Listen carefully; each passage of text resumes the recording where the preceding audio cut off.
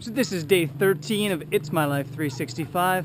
I'm feeling much better, but I'm still feeling a little bit up and down, and they say that's how malaria goes. So I'm gonna go get checked out first thing today, and then I'm off to check out the crocodile pool here in town, which they say is sacred. That might be fun. Maybe even pet a crocodile.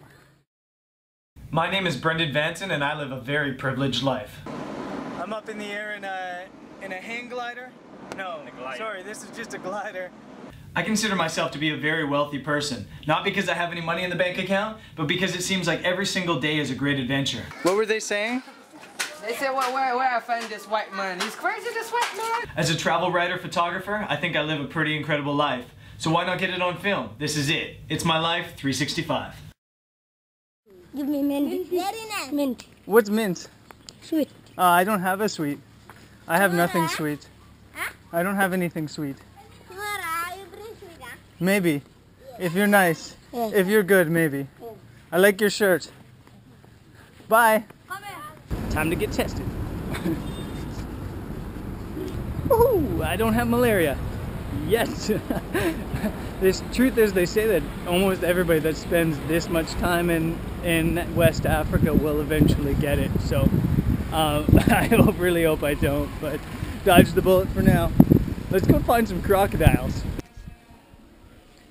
So I'm now at Kachikally, which is the sacred crocodile pool. There's also this museum that's actually pretty good, just before entering the sacred crocodile pool. I'm in a really good mood after that malaria test. Let's go check this out.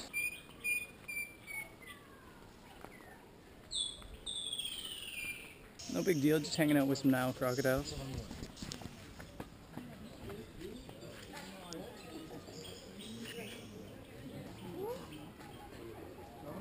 No, yo creo que ya se salieron, sí, es como muy...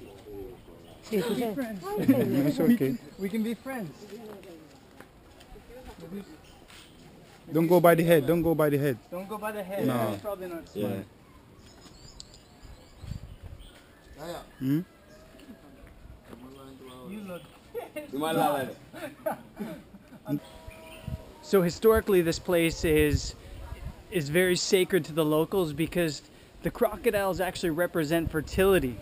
So a lot of times they'll come here to pray, or in the past, women were actually dipped into these waters with the crocodiles to try to give them help with their fertility issues, if you will.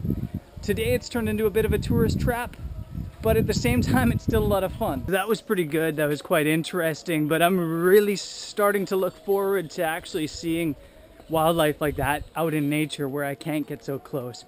A little bit more of a challenge, a little bit scarier, a little bit more fun. Tomorrow I'm headed to a place called Abuko Wildlife Reserve, which is probably Gambia's best and most accessible wildlife reserve. So that should be fun. Hopefully see some wild monkeys and maybe some other mammals as well. Anyways, that's it for me today. This has been day 13, lucky day 13 on It's My Life 365, and I'll see you tomorrow. So it's 2 in the morning and listen to the rain. That is some serious rain.